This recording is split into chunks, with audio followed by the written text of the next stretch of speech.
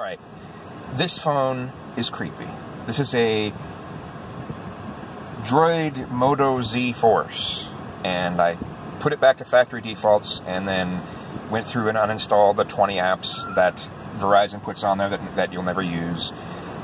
Well, you know, disable them. You can't uninstall them, but you can uninstall a few of them. But anyway, I did that. Then I went through and disabled all the functions for the Moto thing, which is creepy.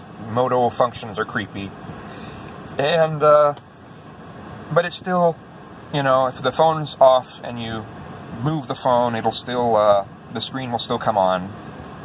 And even though you have the settings changed to not be that way, and, you know, you go like this on the phone and it turns on. And if you say a certain phrase, it'll turn on. The screen will. You know, it doesn't unlock, but anyway, that's creepy. So anyway, I finally get the phone paired to the stereo. You gotta do things in a very particular order. Finally got that going. All right, great. Everything seems good.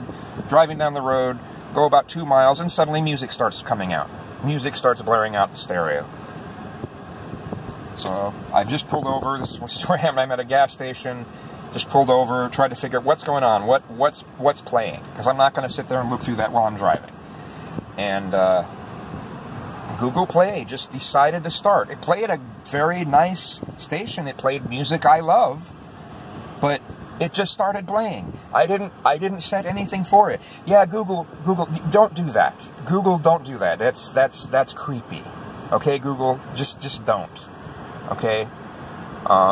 Yes, it was high quality. Yes, it was music I liked, but don't just start playing music without me selecting it. Thanks.